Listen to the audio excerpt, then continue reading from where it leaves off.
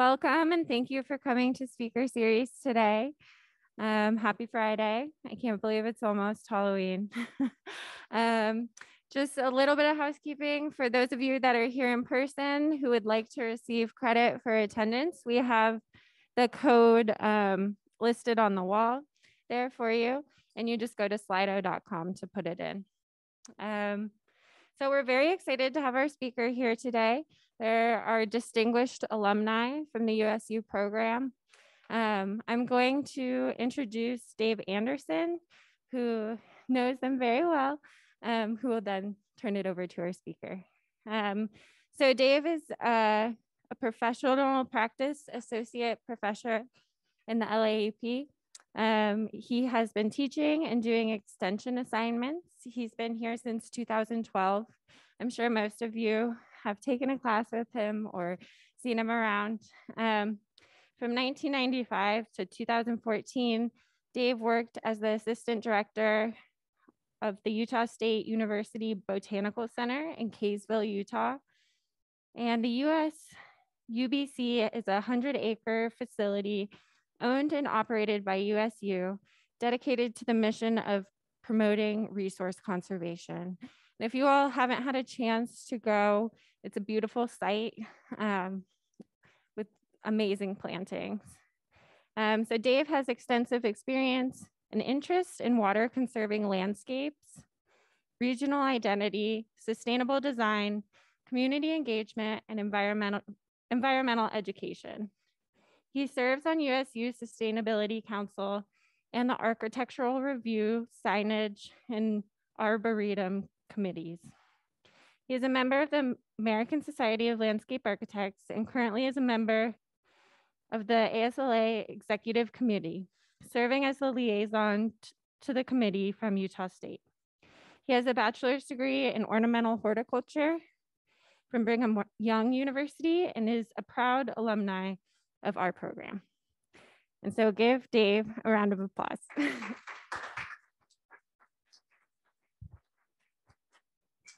Did you notice that Julie kind of choked just a little bit when she said Brigham Young? Anyway, thank you. It's a great opportunity today for me to get a little bit more reacquainted with Kevin. I ran into him in the hall a little while ago, haven't seen him for a long time.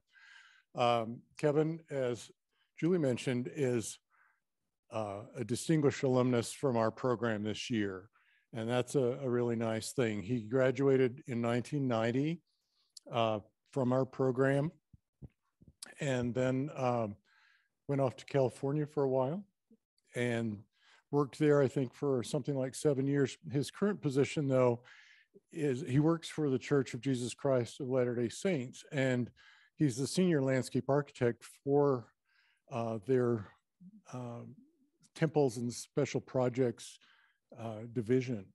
And that's a pretty interesting and unique position to be in, because he is, rather than he's not out competing for work, but rather he is hiring design professionals and consultants all the time and helping them through the process of designing and implementing, building these very unique places all around the world. And so that is, he has no lack of things to do. I was talking to him, he's not kind of twiddling his thumbs. When he started, I believe there were about 50 temples worldwide, and in 1997. So 24 years later or so, there are somewhere around 230, 240 either functioning temples or announced or in process somewhere along the design process.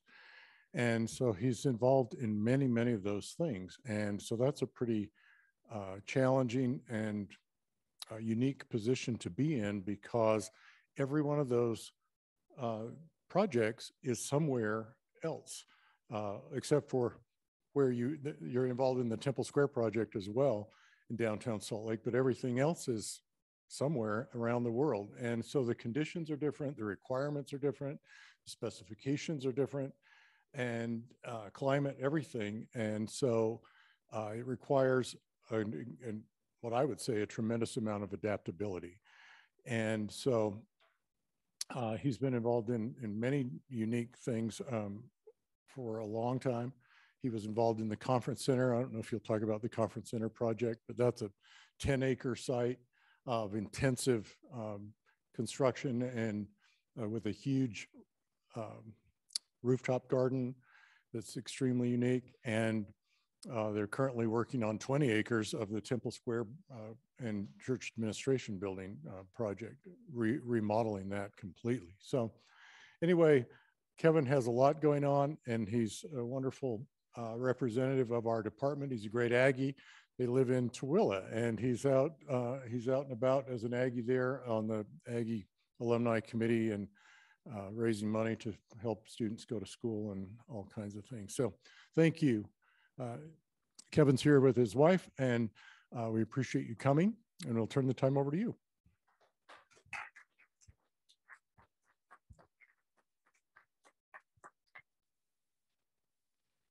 Thank you, Dave. Can everybody hear me okay?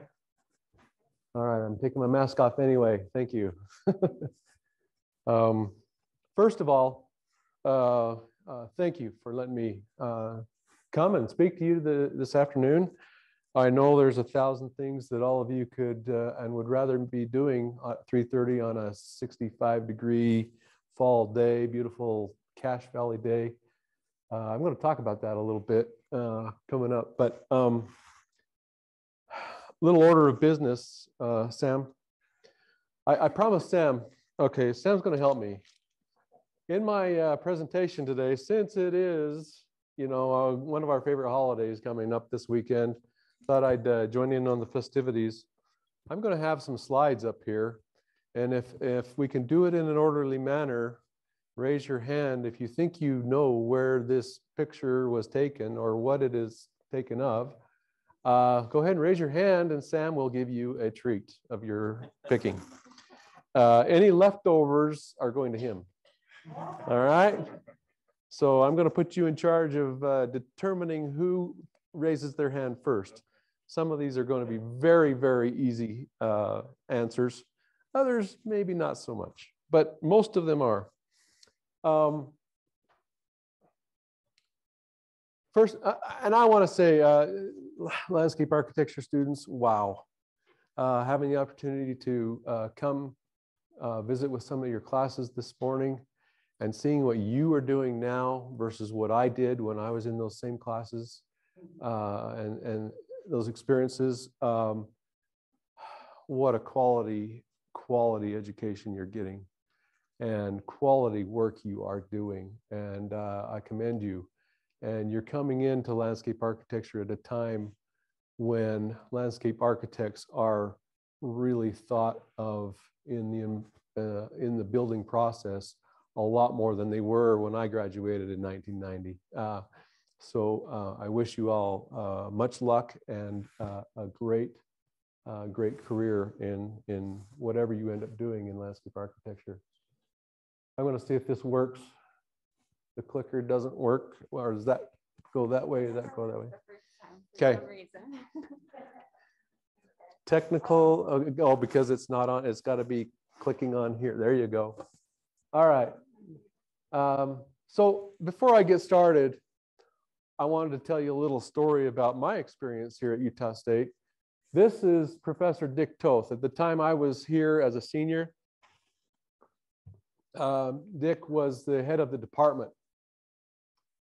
A no-nonsense kind of guy, as you can see in the bottom picture, and those pictures it can be a little intense, a little intimidating, especially to a student who's just trying to learn. He actually came from Harvard to Utah State. It's an amazing connection that Harvard and Utah State have with each other. But anyway, he was the head professor when I was here. And if any of you have been in a critique or what we called back then a jury, where you put up your presentation on the wall and then you get to explain it. And I noticed today, which I think is really awesome, that a lot of work you're doing is within teams, but at that time, not so much. This was my senior project, okay? My senior project, the night before, I had just finished up my senior project. And it became about, midnight, 1 o'clock in the morning. I was at home finishing up my project, went to color it. Back in those days, we used markers. And went to my marker box, pulled out the ones I wanted, dry, dry, dry. All of my markers were dry except for 4 colors. A gray number 7, which is a dark gray, a bright blue, orange, and fortunately, 1 ugly green. Those were my 4 colors. So my wife helped me. I just color those up as quickly as I could. And I put it together, 4 sheets, and the brightest, ugliest colors you'd ever seen. Back then we were using blueprints, and then I put a Mylar over it, so it kind of subdued those colors. And the next morning went to the class, and we all had our stuff stuck up on the walls, all the senior class.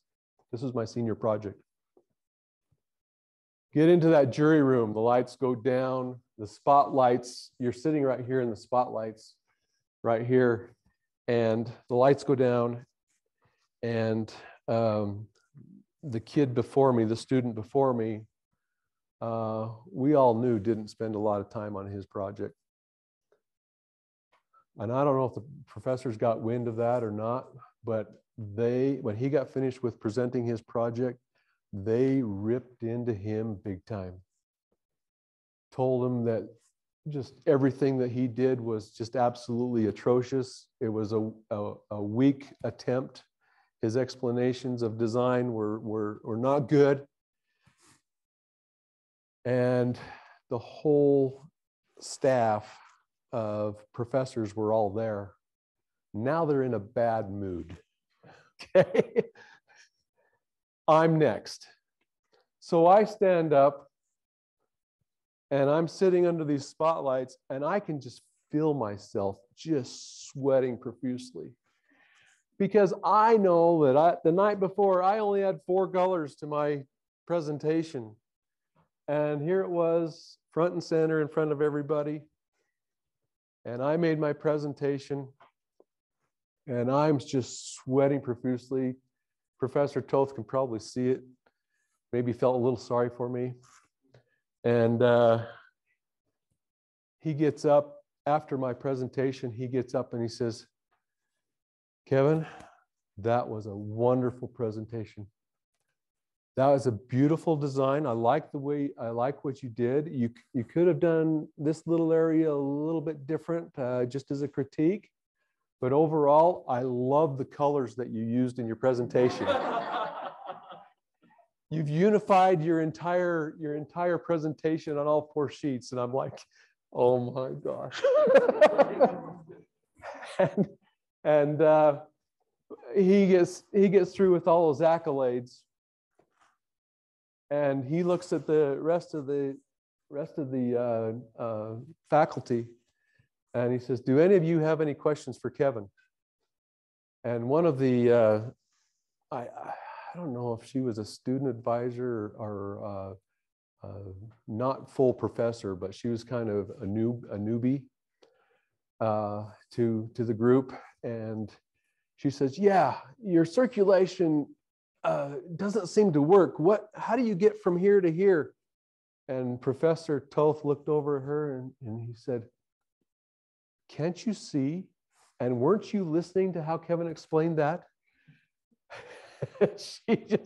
she just quieted down, and Professor Toth said, "Are there any other questions?" I want to thank Professor Toth for giving me the courage and the confidence to become a designer, become a landscape designer.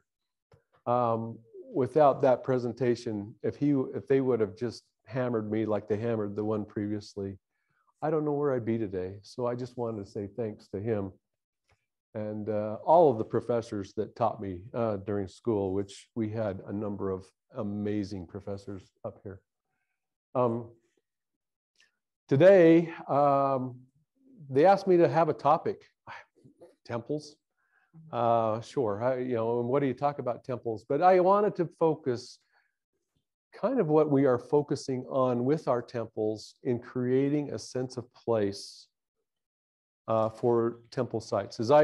As Dave mentioned, I've spent I began my career with the church back in 1997, and for the most part, since probably about 2003, I've been helping with a lot of temples, and to many that might be in the Zoom, that might be listening, maybe some of our consultants are out there, but like Dave said, I work with an amazing group of people that are all landscape architects throughout the world. Many here in Utah, but many more throughout the rest of the world, and I get the awesome opportunity to just learn about different parts of the world that this boy from Tooele would have never imagined going to the places and seeing the things that I've been able to see. So I wanted to talk about a sense of place that we're trying to create for each temple. This is where you raise your hand and say, I know where this is. Does anybody know where this is? Where? That's the USU Aggie football stadium, right? Get your candy. Whenever my wife and we come into Cache Valley, it's a special place for us. It's a second home. This is where we met. This is where we spend a lot of our time. We have 3 of our 4 kids that still live up here. And what a wonderful thing that we have to come to such a beautiful place. For us, this is a special place. Okay. What creates a sense of place? I'll just read it. The term sense of place, according to Wikipedia, is a multi-dimensional complex construct used to characterize the relationship between people and spatial settings. It is a characteristic that some geographic places have and some do not. While to others, it's a feeling or perception held by people. Oftentimes, a sense of place is created. I took it down to three things. One is identity. We can identify something, right? So, for example, if I say Eiffel Tower, all of you know what that looks like, right? All of you know where that is, right? You may have never been there, but it is a distinct item in the world that most people know about. Attachment. A sense of place can be had by a sense of attachment. Do you have a special place along the Logan River that you just love? Do you have a personal place that you like to go study, that is just kind of your favorite spot? And then activity. An activity could be something that has affected your life. A wedding. Say you got married somewhere. An event. Maybe if I mention 9/11, what place comes to your mind right offhand? New York's Ground Zero, right? Which now has a sense of place, whereas before, maybe not so much, other than we knew there were some big buildings there. And so using those three as a sense of place, how does a place become a sense of place? Well, identity. I can take basically a boring square. I put a silver bean in it, and now thousands of people come and take a picture there every single day, and they put it on Instagram, and and whatever chat you want to do. And now everybody's got to get that, right? How many have done that? Anybody? Everybody? Okay, we've got a few bean lovers. All right. All right. Okay, just for another candy bar, where is the bean? Okay, did you raise your hand? No. Right back here in the blue. Chicago, right? Millennial Park in Chicago. A great park, but interestingly enough, if the bean wasn't there, this would be the most boring part of the park. But now with the bean there, it's the attraction, right? If you don't have a normal place, here's another raise your hand. Do you know where this is?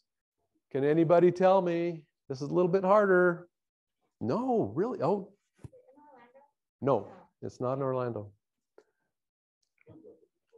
Okay. This whole town is like this. All right. They have buildings that are upside down. They have King Kong climbing on buildings. They have half the Titanic right on Main Street. Okay. This is Pigeon Forge, Tennessee. Of course. Have you been to Pigeon Forge? Okay. But Tennessee, right? Oh, okay.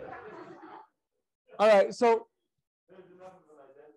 yeah, so another way to create a sense of place is to do something totally unique. I already mentioned the Eiffel Tower, absolutely new, unique in the world. But this is another thing that can make something unique, is to make something really strange. Turn a building upside down. All right. Also identity. Go ahead. Oakland, California. I put Oakland in there not because it's an identifiable building in its architecture. But did you know that the Oakland Temple is used by both the Oakland Airport and the ships in the bay as a guidance and a beacon for the entire Bay Area?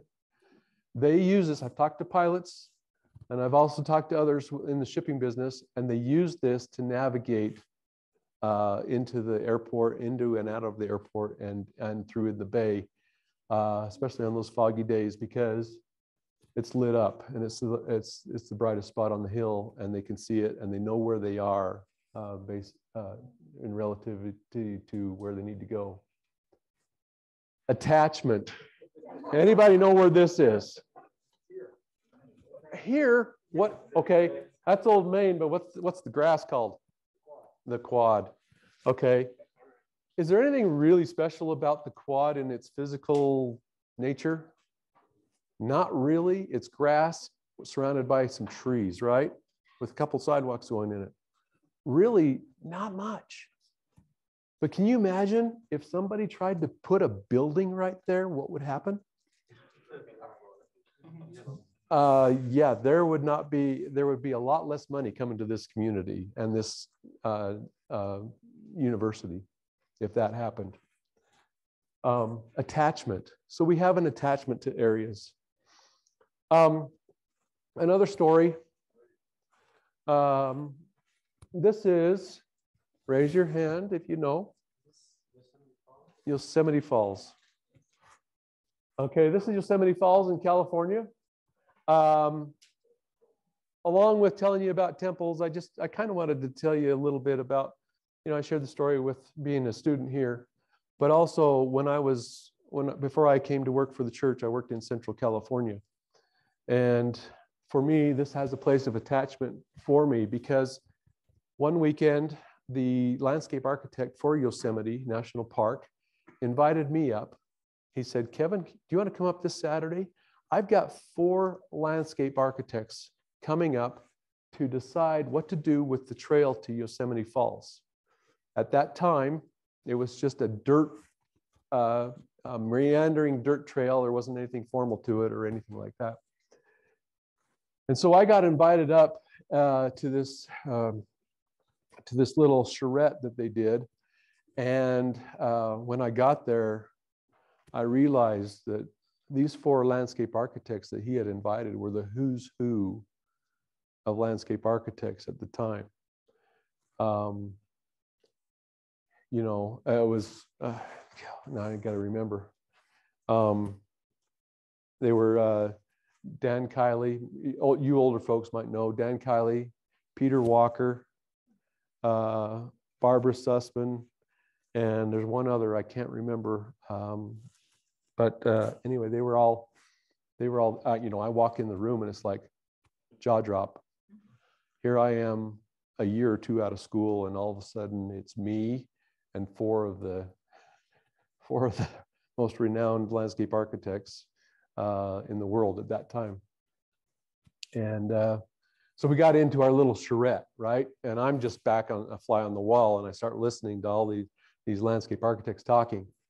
And the talking gets louder and louder, and then they're yelling at each other. And then one guy's gone into one room, and one guy's gone into another room, and their egos are really getting to them. And they said, "Oh, I'll be back in an hour. I got this all figured out. I'll be back in an hour." Every single one of them did that. They just couldn't work together.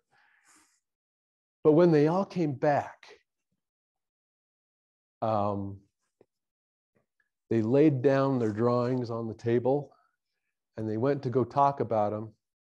And Don Fox, who was the landscape architect at Yosemite, said, "These all look the same." So they're all arguing with each other. They go back into their own little corner of the office there. They come back, and they all come back with the same design. Exactly what you're seeing there. Show off Yosemite Falls. Don't meander it around. Make it the big deal. And one of the things I learned from that is don't shy away from the obvious solution, right? That there was an obvious solution there. And for me, this has now become a sense of place for many people, but the reason for me is as an attachment to that experience that I had. Okay, who can tell me? Okay, Dave. I need a treat. It's Oklahoma City, right? That is Oklahoma City. This is the site of the Oklahoma City bombing. Now, oh, brown nosing. That'll get you every time. That's not my thesis. Yeah. Yeah. So this is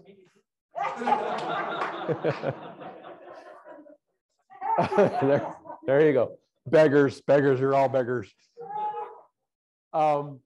This is the site of the Oklahoma City bombing. Some of you may or may not be too young to remember this. I don't know, but this is where bombing occurred that killed quite a few people, including small kids, and they turned it into a park, a memorial. Quite a beautiful place, but this becomes a sense of place probably because an important event occurred. And so you can use an activity. Okay. Yeah, go ahead. Washington, D.C., right there. Okay. Yeah, you want to, Kensington, Chevy Chase, what, yeah, specific. Do you know the street address? Okay. Did you live in there nearby? Okay. This is the Washington, D.C. temple. Yes, it is a temple. So there is kind of a sense of place, a sense of not only activity, but you know, the locals there have a name for this temple, and it's not the Washington, D.C. temple. Bonus candy. Does anybody know what this is called by default, by nickname? Nope. Yes, it's called Oz. And on traffic reports, they'll have traffic reports, and they'll say, okay, out by Oz, there's an incident out there, and everybody knows where it is. One of the reasons that it's called Oz is because of a local beer called Surrender Dorothy. So here we go. We have I don't know if this girl's name is Dorothy, but we now have a beer, and so this local beer and Surrender Dorothy. They used to have a big old banner across the bridge of the freeway, said Surrender Dorothy, right as you're coming up to see this. But a place doesn't necessarily become a place because of a picture, but it can become a place because of again, activities. So why is creating a sense of place important? Because we have a longing to belong, don't we? We want to belong to something, and whatever your thing is, you all have different things that you are involved with and you love to belong to. This group, landscape architects and landscape architecture, we have a group here, and we have our familiarity with each other and in your commons area and getting together and having these kinds of events. But we have a longing to belong. And so how does this apply to church landscape architecture? Well, when we talk about site design for landscape architecture, and or for temples, and when I am trying to train new consultants that have never done a temple site, I talk to them about the most important thing that they can do is to reflect the local culture and image of the area that temple will be placed in. So, for example, when I first got started at the church, one of the calls I got was from Orlando, Florida. And it was from the site manager there, and he said, "Hey, these junipers down here are looking terrible. Can we get rid of them?" And I said, "You have junipers in Orlando, Florida on your site? What are they thinking?" And I said, "Absolutely. Let's change this area. Let's make it look like Orlando, Florida." And so that's one thing we talk about when we're training. The next is attachment. Whether you're a member of the Church of Jesus Christ of Latter-day Saints or whether you're a visitor, it doesn't matter. You should have a similar experience of peace and order and progression as you come onto a temple site and you walk around the grounds. There are so many people that they never go into a temple, but they enjoy the temple grounds. I'll talk about that in a little bit if I don't run out of time. The other is activity. Temples and other facilities are places where significant events occur, such as the wedding, the bride that you saw just previously. Photos of families, these big events that happen often for members of the church.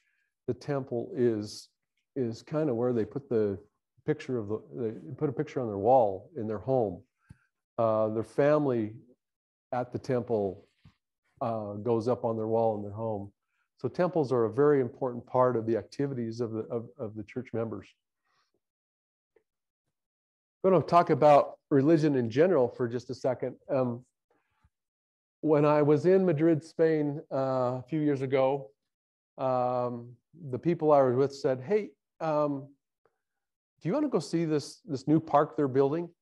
And so we went to this new park we're building, and we're just walking around, and this is a huge regional park, and that was fairly new. And we came across this one section of the park that talked about the three cultures, the three main religious cultures of the world, of a lot of the world: Christianity, Muslim, and Jewish, right?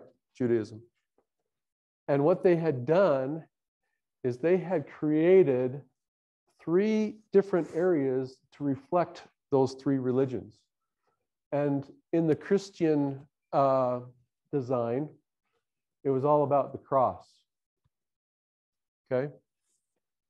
In the Muslim design, I'm going to go back one. You can see in 3D, the cross, and in 3D, the bell, a bell ringing at the church, right? And that's what you have over there. Whereas in the Muslim, you have the entry arches and coming into a mosque or something like that. And then in Judaism, they had created this fountain that had the shape of the star, and I thought that was interesting, in that they were wanting people to have a relationship with this new park, no matter who they were, and that they had a place that said, "Hey, this is part of me. This is important to me." And when you look at Christianity all around, this is a three-part candy bar question. Okay, where is this picture? Did you already get one? Yeah. Okay, I'm going with somebody who doesn't. This is the Vatican, which is in where? Rome. Okay, this is the Vatican in Rome. If I were to say to you, where is the center of Christianity?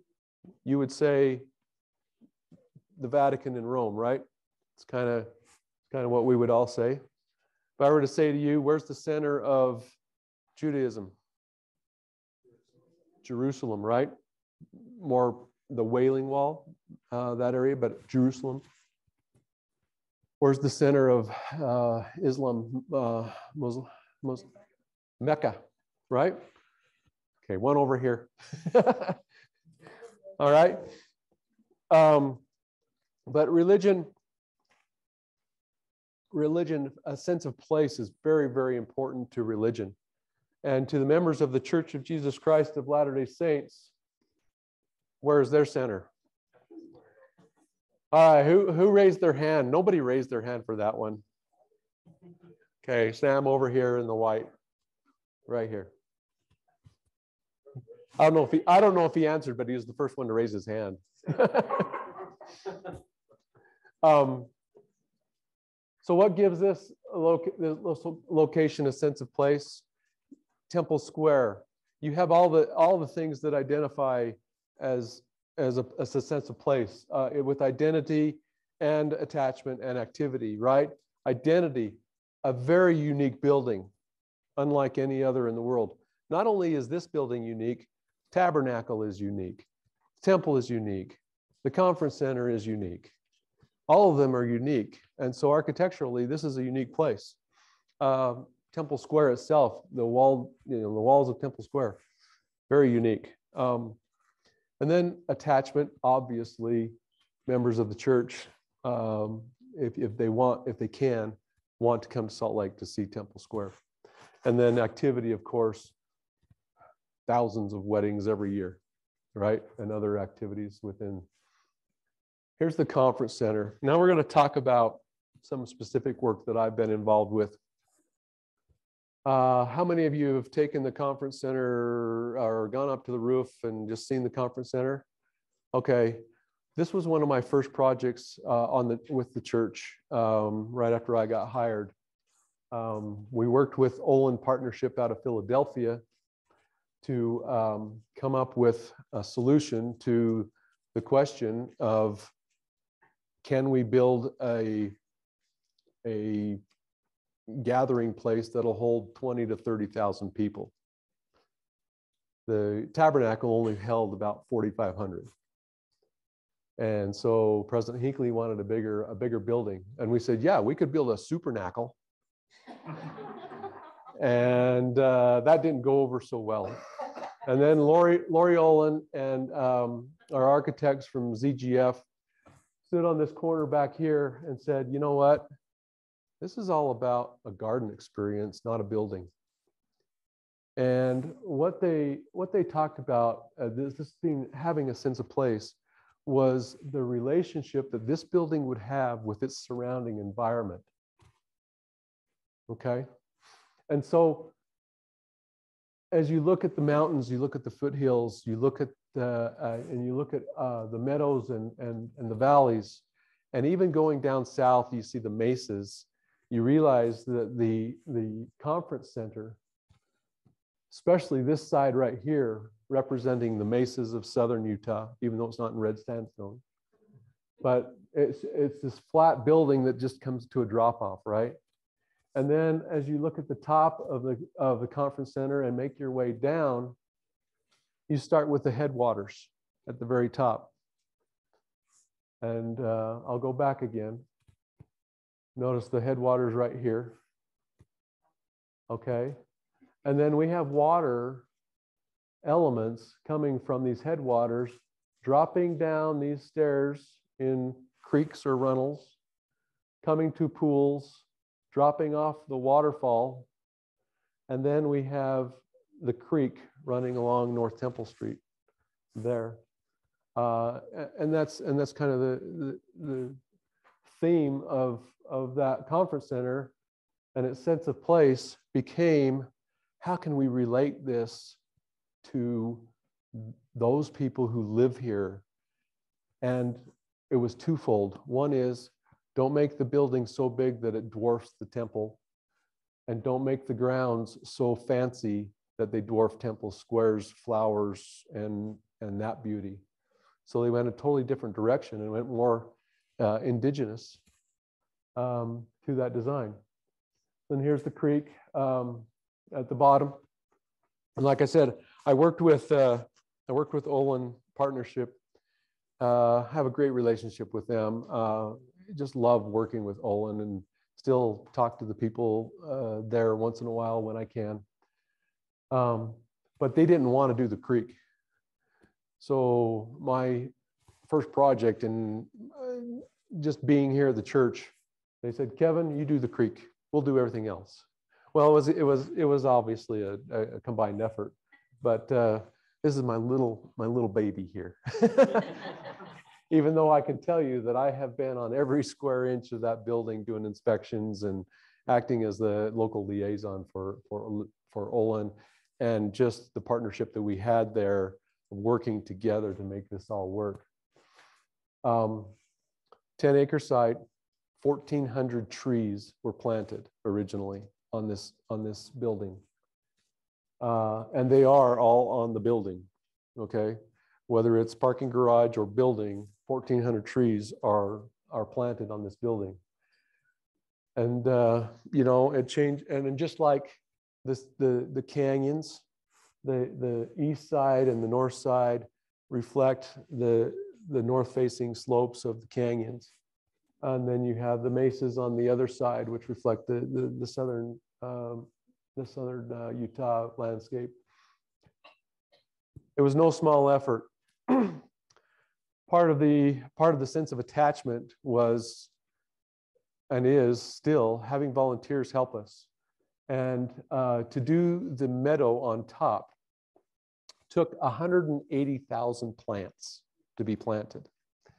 And so we planted 180,000 plants in 2 weekends, using about 250 volunteers. They made their chains and put the plants up on top, right? And then when they got up on top, we had our head gardeners all take a different area, and 7 different climate zones on top of this conference center, and lots of little shovels. And they would lay it out, and as fast as they could, our gardeners could lay out the plants, the volunteers would try to dig through that rocky soil and put them in. It's a lightweight soil that we had up there. It wasn't easy to dig, but we did it in 2 weekends. And that was an incredible experience for me. And now today, we have a meadow. Have we had some issues? Absolutely. How do we rejuvenate that? Well, you know, in the prairies, they rejuvenate with fire. Our head gardener wanted to have some burnings up on top of the roof, but that wasn't allowed. So different times of the year, you can go, and it's amazingly diverse and different every time you go. June versus August, you know, March versus September. And here we are in the middle of Salt Lake City. But it is a token to the surrounding areas. So I want to take a look at how do we do that with a few temples? How do we give those around the world are not going to be able to come to Salt Lake City most often. And so how do we give them a little piece of feeling like they belong? And one of the things that we do these days is we try to look at precedents in the area. Raise your hand if you know where this is. That's Versailles. Okay, in France. So Versailles in France is literally the Garden of France, right? And fortunately or unfortunately, our temple is a 3-minute walk from an entrance to Versailles. And so using Versailles as a precedence, obviously our little 2-acre site is not going to be able to compete with, you know, the miles of Versailles that are there, obviously. And so we looked at the elements. We looked at the lanterns. We looked at the water. Oops. We looked at the water features. We looked at the gardens. You know, we looked at the elements that are used on Versailles, and we said to ourselves, how can we make a garden that's little itty bitty tiny have some of a feeling of, this is your garden, Paris. This is for you. Yeah, we know Versailles is just across the street and you can go there anytime, but how can we make you feel like this is part of your life as well? And so you can see the allays. Whoops, I keep wanting to hit the red button. You can see the allays that we created. This is the entry into the courtyard garden. This is the temple. Okay, you see the water features coming in here and water feet on here. Some trees that we've espaliered, you know, cut off square, just like you do in France. And then some other areas. And then we do this, like I said, this is like 2 acres versus thousands for Versailles. And so here's a look up towards the main entry. You can see some of the elements that we used. We use a Portuguese stone paver, which is used a lot in France. Looking back, you can see those trees squared up, just like you'd see on the boulevard right in front of the temple. You can also see the water feature used as a focal point. And some of the detailing again with the materials and the light posts. So this is looking the other direction. Very rigid, right? France is all about controlling nature. They want to control everything about it. And so even the trees, you know, formally pruned yews instead of just leaving them nice and round. Again, the allays, but in here I wanted you to notice, like even on Versailles, they just have these boxes that they bring out with the trees for the summertime, and then they throw them into a greenhouse in the fall. We looked at some details where we could use that here. And then we also added, you know, on some side paths, we did some DG, which is the main paving for all of Versailles. So some of these little details, maybe you don't pick up normally, but it gives you a feeling that it is a French garden. You know, this is obviously part of Versailles as well. And then we also brought in the little boxwood hedges with the flowers. Even when the flowers aren't there, still has a strong French influence. You can see the light posts. Even though our temple is very modern design, because there's no way you're going to compete with the cathedrals and the mansions and Versailles and everything, all that architecture.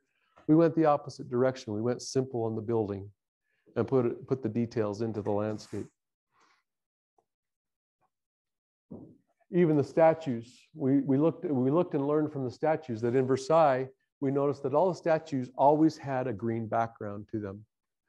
And one of the things that we ended up doing is we ended up putting a Christus on this site. And so we had the, as you can see, the background behind it, right? And one night when I was at this site, I came into the courtyard, came into the garden, and this was really cool. I saw a French couple had brought their wine and their cheese and their little baguettes and whatever. And they were sitting on this bench, enjoying an evening in the Temple Gardens at Versailles because it was their place. That was so cool. That obviously not members of the church, but they felt comfortable enough to come in and enjoy an evening. That was way cool. All right. You can be somewhat specific or not specific, but at least what country is this in? Anybody know? Nope. Here, I'll give you a hint. Look at that detail right there. Dave, you want some more candy? No, this is Sapporo, Japan. Okay, I thought this would be an easier answer looking at that little guy right there and the bridge and everything. Loci out of Salt Lake was the main landscape architect for this, and they did an awesome job, and I appreciate all of the temples that they worked on. But when we decided to do Sapporo, Japan, it was not that there was the temple actually sits down below the road. The road's like 20 feet higher than the temple that goes in front of this. And there's a river in back of it, and it kind of sits kind of in between. And we decided that it needed to be a temple in a garden rather than a temple with a garden. And so we created a Japanese garden in this location. And we looked at some of the details around, and you see the battered walls, that slant, some of those details. And you look at the trees and how they're pruned, you know, in the Japanese kind of very clean Japanese style, as opposed to France, right? We were just in France. This is how they do it in Japan. It was a little different. And here we have a pond. This pond actually, and with the bridge, this pond comes from a waterfall. The street level is up above there. And so we have this waterfall that comes down and drops into the pond. And so the temple looks straight out to this waterfall and is used quite a bit for obviously photography. And just, I just love what Loci did. And I love how this turned out. We got to actually pick the stones personally for the main stones of this walkway. And this is the front of the temple. The plaza is right here, and those steps just drop right down into the pond, which was a lot of fun to be able to do that and being allowed to do that. So Japan, a Japanese garden, again, a place that they can relate to rather than looking like Bountiful, Utah, right? Okay, anybody? No, close, not even close. Nope. Tijuana. This is Tijuana. Tijuana was a lot of fun too. Also done by local landscape architecture firm MGBA. Tijuana developed. You know, you guys were good in knowing it was south of the border by the details. And again, a lot of these details. I even love how the palm tree colors emulated the paving and the roof colors. I mean, that was really cool. And I'm going to go through some of these others a little bit more quickly because we're running short on time. But next, where's this? Rome. Yep. You know, make Rome look like the Rome temple look like it belongs in Rome. And we, again, did not want to compete with the architecture of Rome. So we went with a modern building. But we did look at all the flora, of the area, and we're able to do some things that were pretty incredible. And then also using the paving. This paving right here is recycled paving from some street in Rome that got dug up. We don't know if those stones right there are 100 years old or if they're 700 years old, right? But that is recycled paving that they've used. And then you can see the stone pines are a big part. And on our site, we also had some stone pines that we saved. There were two sections of them, one on both sides of the temple. We put the temple right in the middle of these stone pines. We were able to save those, and really creates a strong image to the Italians that this is their temple. We also had a number of olive trees on site. One of my favorite things I got to do was to go pick out these olive trees. We had about 60 trees on site that we put around the site. We replanted around the site, but they weren't really that great. We did it because olive trees are important in Christianity, right? Garden of Gethsemane and things like that. But we had these 4 quadrants within the main plaza where we wanted some really special trees. And it took us 3 trips to find the trees. And we finally found some 300- and 400-year-old olive trees. That's what this is. That had some character to them. Kind of would remind you of the Garden of Gethsemane. And put those as our, rather than statues, we use trees. So how we've gone internationally. How does this apply locally? Well, anybody know where this is? Meridian, Idaho.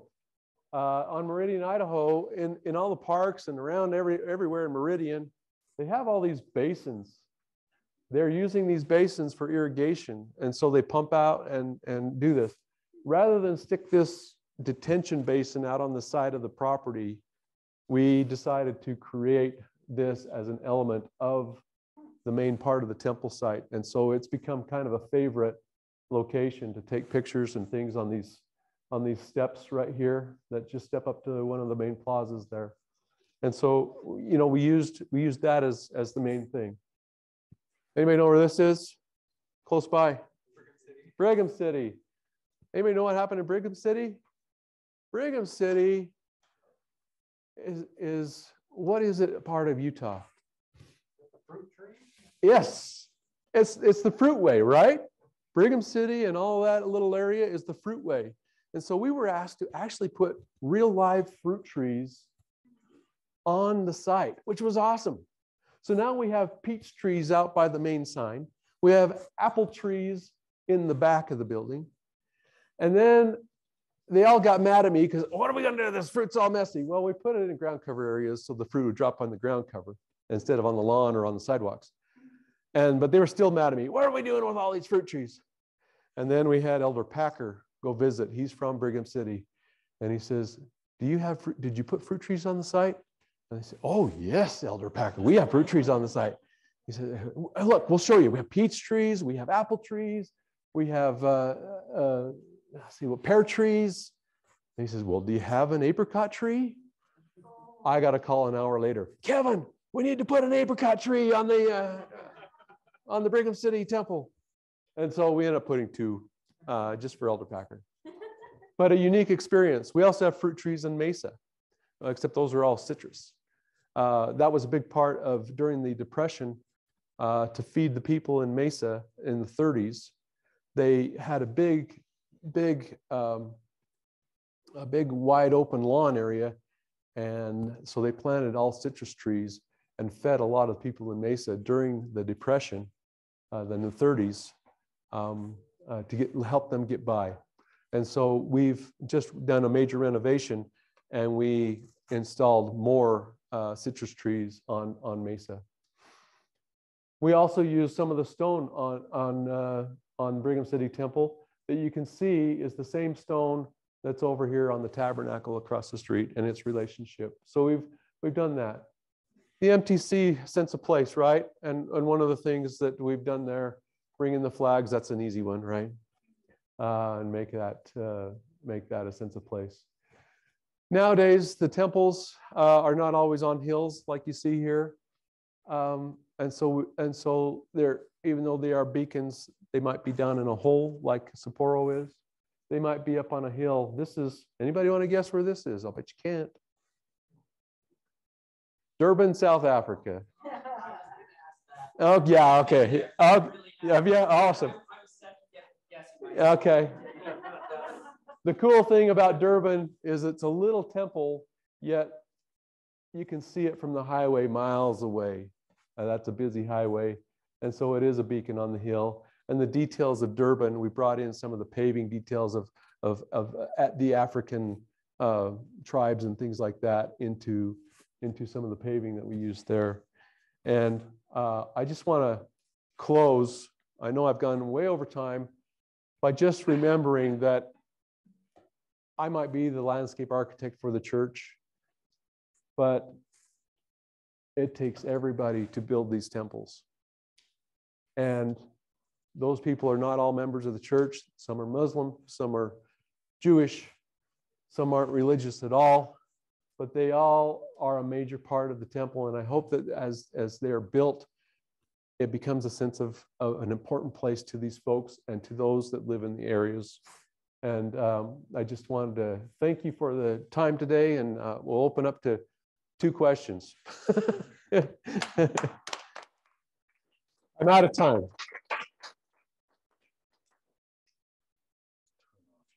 Yep. Okay. Thank you so much, Kevin. Any questions? I can walk over. Yeah. Hey, Kevin, thanks. My name is Brent Chamberlain. I'm fairly new to the faculty here. And I hail from a place where 90-some% of the grass seed in the United States is grown. Do you know where that is? The Pacific Northwest, not Idaho. I don't know. Is this? It's on. Check. Yeah, it's okay. So I was really curious when I came here to see how much grass there is everywhere. And I know there's this like to see this, I haven't seen many of these pictures. I haven't visited temples. I know there's one in Portland. I didn't get a chance to visit that when I was younger. So there's like so much thought that goes into the connection between the places that exist.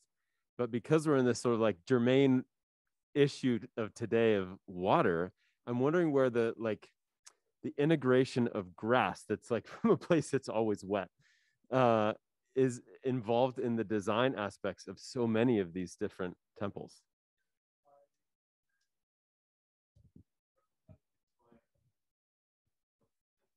I don't know how to get to my hidden slides, but one of the things that I was going to show that is we are being more and more cognizant of the water use that we do. So that's another thing that we do to bring that original geographic culture is to not have, not bring a big lawn into some place that's like Tucson, Arizona, right? And so we really spend a lot of time and really are conscientious about how much lawn we do put on temple sites. And we always ask that question, is this too much? Is this appropriate? And sometimes, the answer is you shouldn't have any lawn on there. Okay. One of the slides that I was going to put up was Adelaide, Australia. When we first did Adelaide, Australia, 90% lawn. It was just one of your typical ugly landscapes that was just lawn and a few trees because it just was one of those 50 temples that went in just really fast. Adelaide ran out of water and they had to build salinization plants, and we had to turn off our water on our entire landscape. And so we went in and we created a drought-tolerant landscape that was capable of only using what we were allowed to use. And so that was a lesson to us, and that kind of turned the tide for us to be able to do that with our leadership, as opposed to just the traditional, look at our green lawn type thing. Yeah.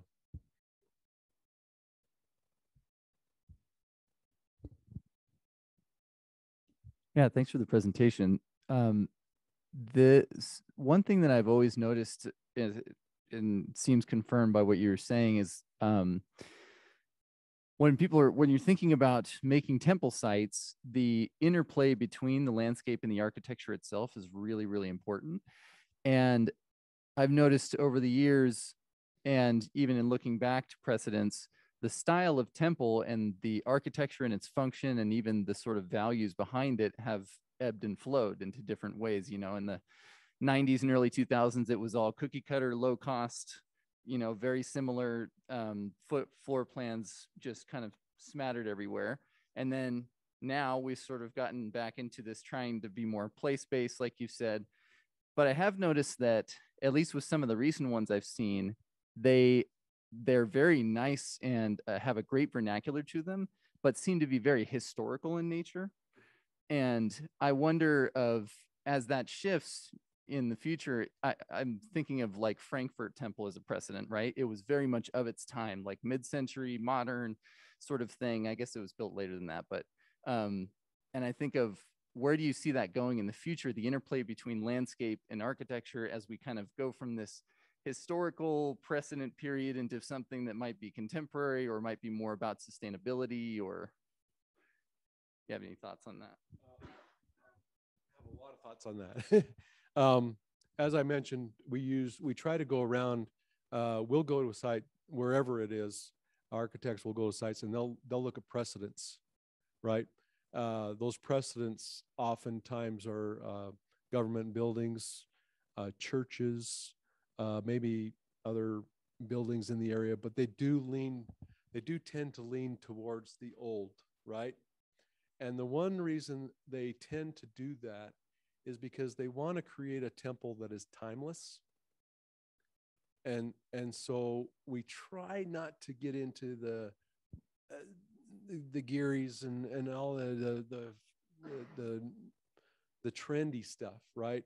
And so oftentimes classical architecture, especially in the last 15 years, classical is the way that they have gone on many temples, because classical can come in many layers, but the classical proportions of a temple always work.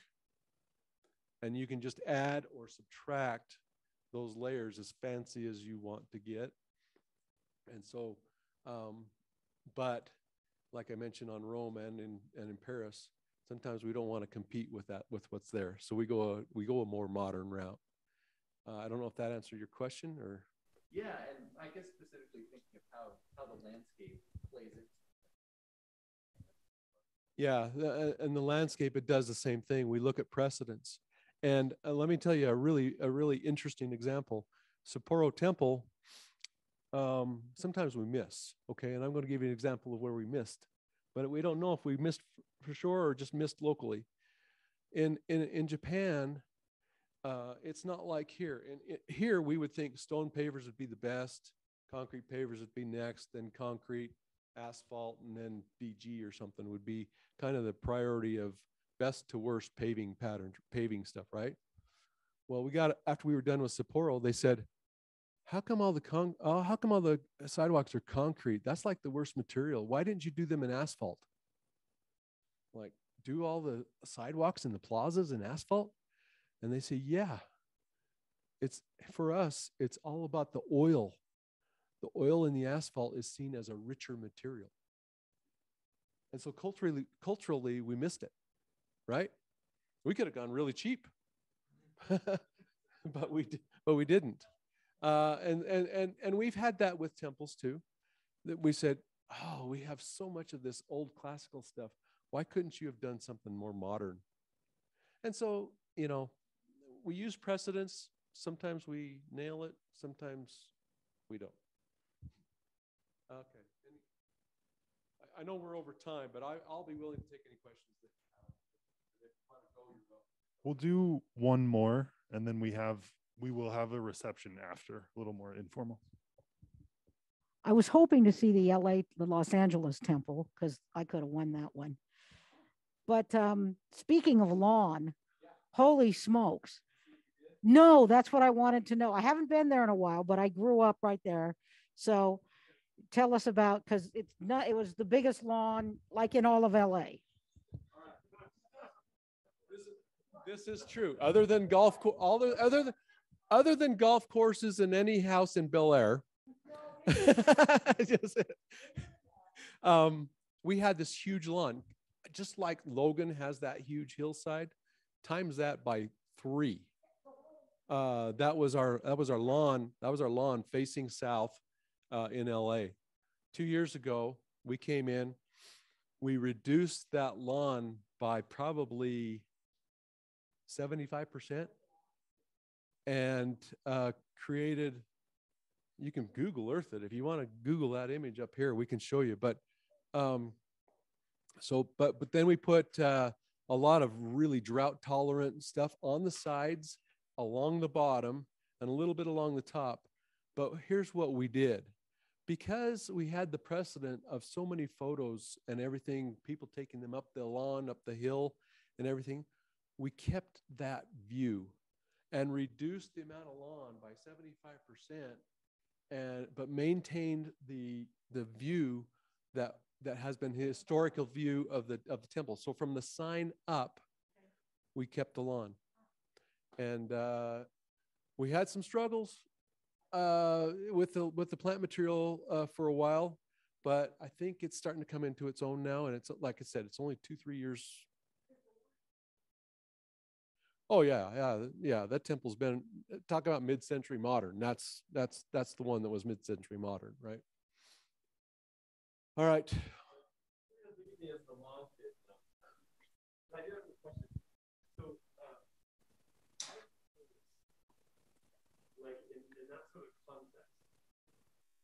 There's a difference between saying reflecting what people have,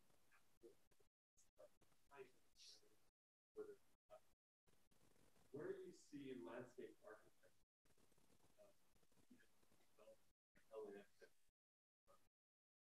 in terms of its role as advocacy? Because one of the things that would be interesting to think about, do you think these temples as ways to Google Earth or say or Google? Sorry. Things like redemption of the environment. Right. Redemption of human soul. And saying that picture may not proliferate as the last, but we're advocating for a whole different way of representing. Right. So the proliferation of the idea or association is this work. Within the environment. Mm-hmm. Just curious if that's like come up in conversation. What is coming up in conversation, and I'm part of some committees right now, in another sense of what you're saying is sustainability, right? And we're looking as a church, how do we build and maintain sustainable things, including landscapes, including buildings. And we've been tasked with being better, right? And one of the things that we realize, and we did this with our meeting houses a long time ago, is we went to more of the indigenous plantings, and like right now, if you were to build a new meeting house in Utah, you're not allowed to put any more than 35% of the landscape into lawn.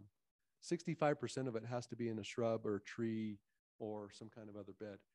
And we knew that if we started to do that, then other neighbors would see that. And if we did a good job with that, they'd say, hey, that looks pretty cool. And so we see ourselves as wanting to be good neighbors. Sometimes we're not the best at what we're doing, and we don't get the PR that we probably should out there to say what we're doing, but we are trying. Great example. So all of this used to be lawn, right? And so, like I was saying, we maintained the area between the two pods of being in lawn, so we still have that. iconic picture that everybody used to get. But you can see thousands of plants got planted, and they're all drought tolerant. So we're using, I don't know how much less water, 50% less water or more on that hillside. So did we do okay? Okay. Yeah. So there we go. All right. Thank you so much. Yeah, let's give Kevin one more round of applause. Thank you so much.